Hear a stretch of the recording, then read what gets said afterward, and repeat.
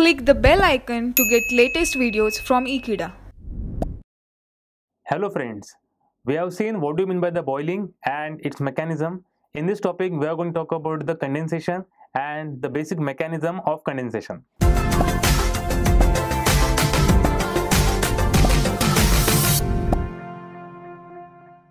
Physical mechanism of condensation. Now first thing is you need to understand what is condensation. The condensation is nothing but the change of vapor to liquid. Now in this process the temperature is reached to a saturation temperature. So basically we can take an example. Let us consider an example. A surface is,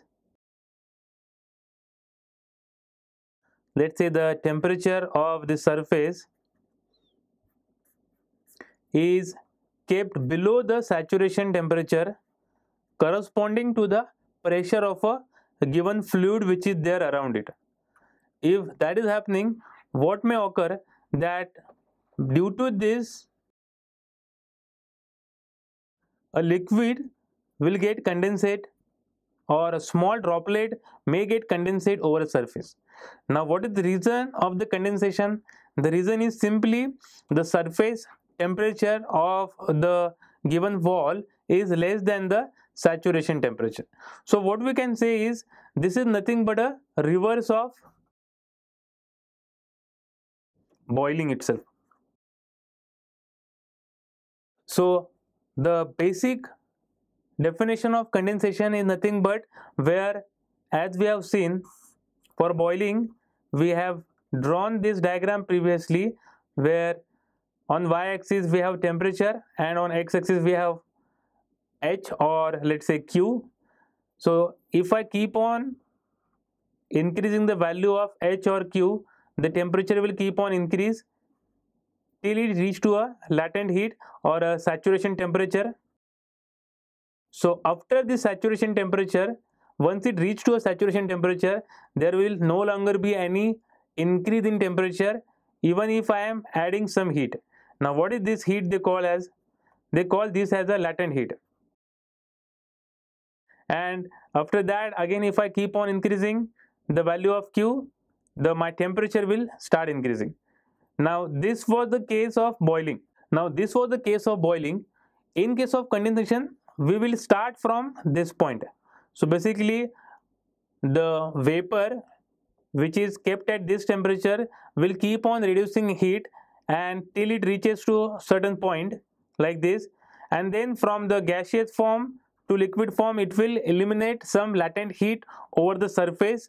So basically the heat that need to be given to the surface will be in the form of convection in this period plus some latent heat will be there. So let us write down this HFG, and then again there will be the subcooling. So the heat transfer is by convection. Now we can write this as for subcooling. So basically this many heat will be transferred over to the surface. This way we will reach to a point somewhere here where the droplet has formed, which is a subcooled droplet, and this may be placed over a surface of a given wall.